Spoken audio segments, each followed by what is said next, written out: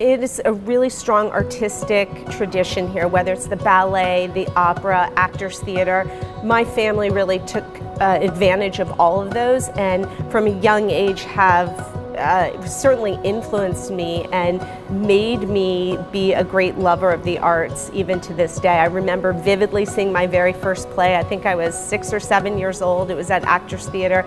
It was Anne Frank. It was incredibly moving as a story, and of course I identified and related to it, but I also for the first time understood and saw the value of live theater, and to this day it's probably one of my favorite things to do in New York City. And every time I see a play whose origin was in Louisville at Actors Theater, I'm so proud because it really is one of the best repertory theaters in the country.